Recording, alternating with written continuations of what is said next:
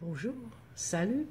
Thank you. So here we are again. I wanted to ask you about Donovan and how you met Donovan and your life with him, lasting impressions, those kinds of things. Donovan is my friend to this very day.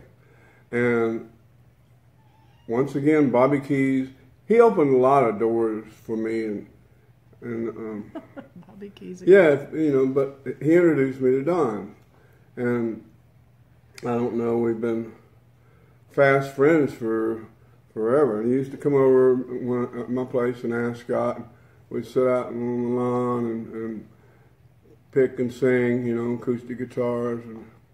And I'd go over and hang out at his place, I Ching. It's a beautiful place. Someone sent us some photographs of you and Don at I Ching. Yeah, It is absolutely gorgeous. Yeah, he's a guy that was around there at all, pretty much every time I turned around.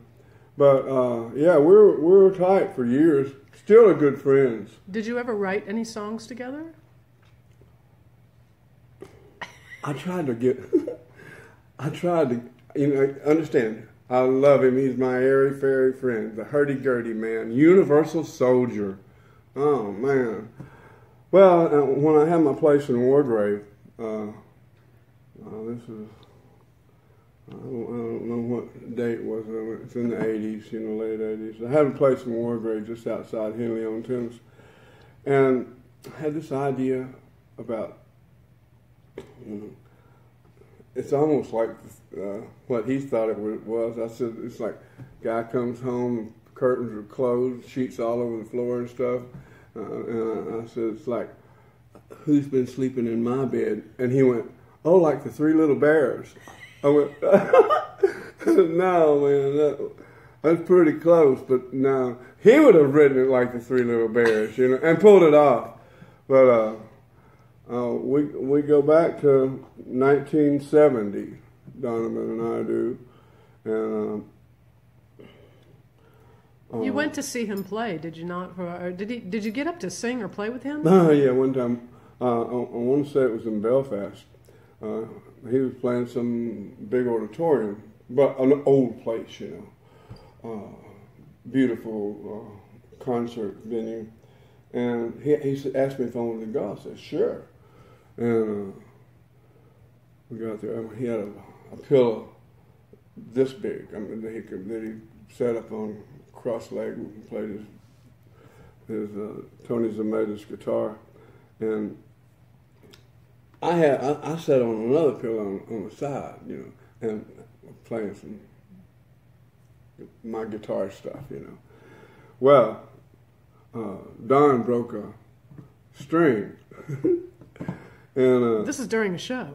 Yeah, right during his performance. And he always talks a lot. He's got this beautiful voice, and he's captivating, Mm-hmm. And he said, Bobby, go tell Stuart broke my string. I took it like he was trying to get me to exit because I'm singing along with him, real soulful, I said, okay. And so I got up. This place was full. And I got up and went back and made myself a drink backstage and stuff. And Stuart was looking at me. And Stuart's his brother-in-law and my good friend and your good friend to this day. And he said, what was Don telling you? I said, oh, he broke a string. And he said, oh, my God.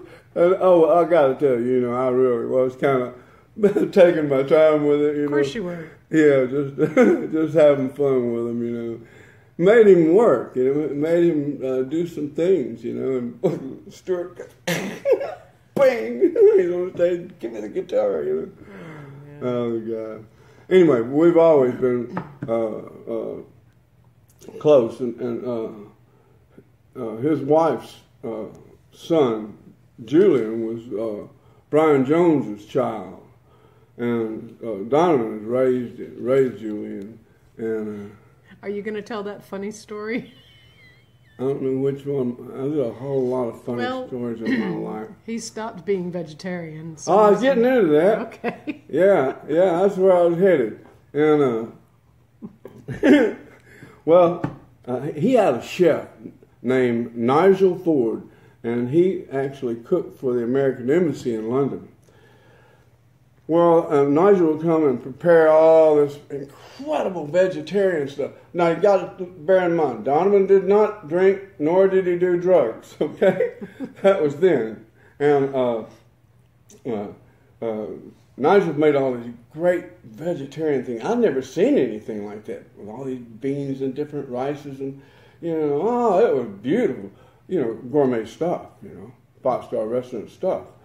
And, but there was no meat on the table, and it's all experiment time for me. Anyway, they had to eat all that. Well, then I'd go back to my place in Ascot, and I'd get Nigel to come over, on some other, Tuesday or something, and cook like steak and lobster and all these things, real greasy stuff, and Julian and his mama were hot-footing it over there to my house to eat and scoff down behind Don's back. But, I think he's... well, one day he started eating meat again. One day he turned drinking. Around and started eating meat and having a little glass of wine and stuff. A little? And so, that's all right, He went at it backwards, I thought you were I was throwing down and diving in, when I was hanging with Don, and he was totally abstinent, I don't know what he does anymore, No, I thought you were going to tell the story about the guitar and little Julian and... No, I wasn't there. That's just hearsay from Philip, and Philip passed away. I didn't know that. So, Philip Donnelly, our mutual dear friend, passed, because Philip played with Donovan all the time. Philip Donnelly, the guitar player, and he passed away only about 2 months ago. I loved it when Donovan came here. Yeah, and came to hear us. Sat in with us. Yeah, came to hear us and sat in with us. And then we went over there and sat in with him at his thing that he was doing downtown. That was a lot of fun. Yeah. You still have the set list framed and hanging on the wall. Better believe it. Alongside President Obama's letter, Got that right. Mm-hmm.